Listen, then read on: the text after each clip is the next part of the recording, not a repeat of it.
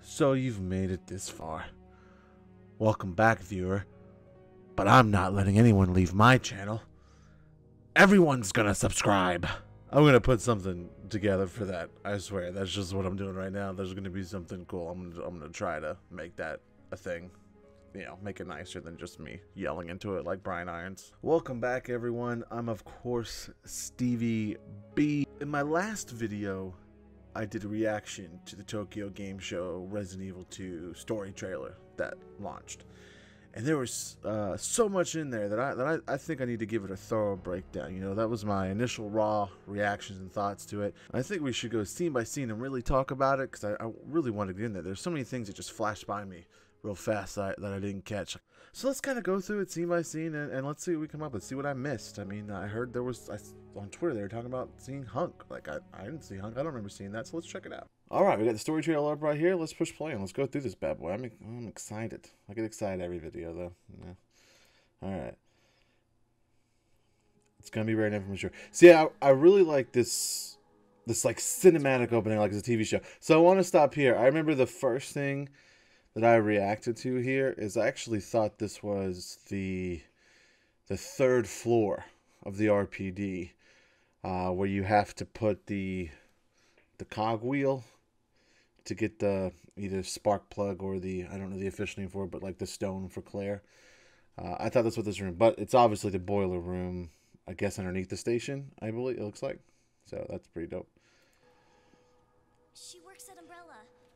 I really like Sherry's voice actor as well. That's good, and that is such a great look.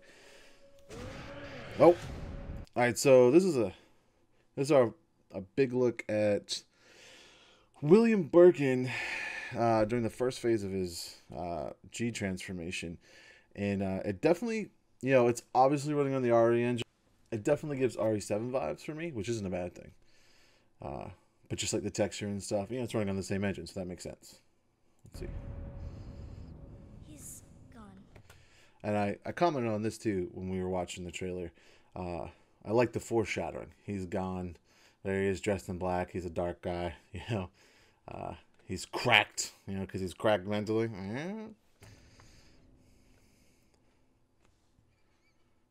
Capcom makes the game, in case you guys didn't know that. So nobody knows what caused this? Again, I really like that too, because now we know that Claire and Marvin both talk to each other. So like Marvin's gonna be your guy, your main guy, at least for the beginning part of the game for both characters. So I like that. That's pretty cool. There's a lot of theories, but all I know for sure is that this place is crawling with zombies. Leon, get down! Come on! Okay, so that, okay, let's go back a little bit. I'm gonna go back a little bit. I'm gonna go back just a little bit. All right. So I mean, this is obviously her gameplay. It's very much like Leon's gameplay in the RPD. Leon, get down! Yeah, but it's okay. So this is you know, remake version of the get down. You know, just ducks and boom. So I think that's cool. Come on! Oh, we got, okay. That's quick. We got the beginning. This is the, let's go back a little bit again. This is the beginning. We're in the car. Boom, here comes it. Oh, we're separated. I'll meet you there. I'm sure you beat me here. Welcome, Leon. That's funny. She said, I'm sure you beat me here. I think she's going to be spending a lot longer in the city in the beginning than Leon is. I think we're going to see that. By the way, rumor has it go straight to your underground lab. I think that was the reporter. Ben? Maybe that was Ben? I'm not 100% sure who that was. Comment below if you think you know who that is, but I'm going to think it was Ben. We got a first look at the Cerberus.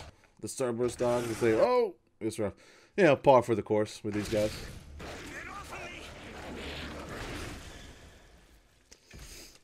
Get the hell out of here. Oh. Before it's too late.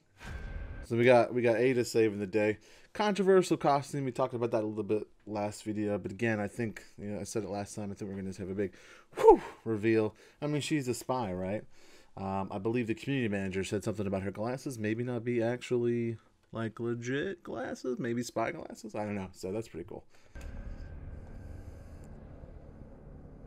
going on here? We got the jail cells. Sorry, that information's classified. Got Ada being sassy.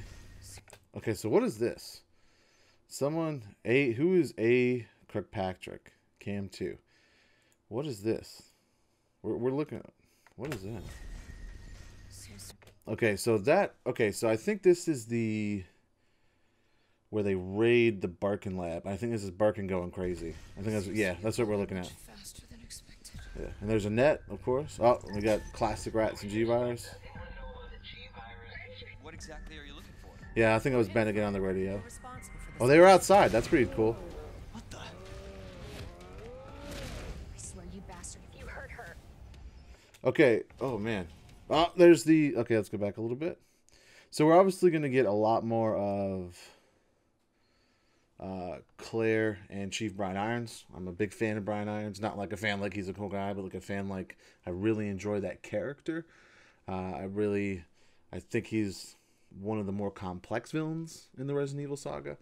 I just like what I like the past. I might do a full video on Brian Irons just because I'm so into it. I just like that. That's my intro. You know what I mean?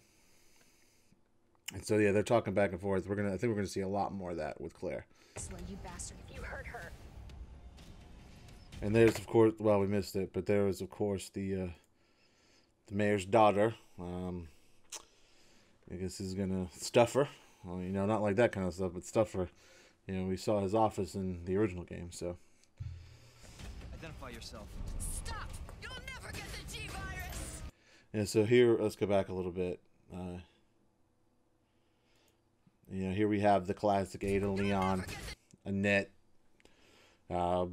conflict, I guess you call it, where Ada's trying to get the G-virus from Annette. Annette doesn't really have it. It's a whole big thing. So, spoilers. And there's oh, so of course, you know, is William chasing Sherry around. He's trying, you know, it's embedded in him to reproduce is a bad word. Infect his daughter. It's put an embryo inside his daughter. It's all bad, but yeah, he's attracted to his own DNA. So that's pretty cool. Wonder how they get out of that. Oh, there's our first shot of the sewers beneath the station. So that's pretty cool. Gee, thanks. That was the most Leon he's been. That voice right there, the G thanks. I was really into that line. I really like that line. Now that to me feels like the original Resident Evil 2. I love it. And boom, Resident Evil 2. There you have it. All right, so that was a fun breakdown. I enjoyed that. I feel like I got more out of it that time. I really do. I didn't see the Hunk stuff, man. People on Twitter talking about Hunk. I think I've even seen a picture, but did I miss it? Timestamp it for me if I missed it. I didn't see Hunk in that at all. I mean, I was looking for it. Definitely my favorite things the two things were the phone conversation between Brian Irons and Claire. I like that conflict and how they're expanding upon it. And the Leon line at the end was really good too. I really like that. What were your favorite parts of that? You know, when you went through it with me, did you notice something different? Did you see something that stood out that you hadn't seen before? What's your favorite part? You know, like I said, the Leon and the conflict between Brian Irons and Claire was mine. What's yours? Let me know. All right. Well, thank you guys for stopping by. Thank you guys for watching. Please, if you liked the video, please like it, share it. I'd really appreciate it. And we'll see you again on the next one. Stevie B out.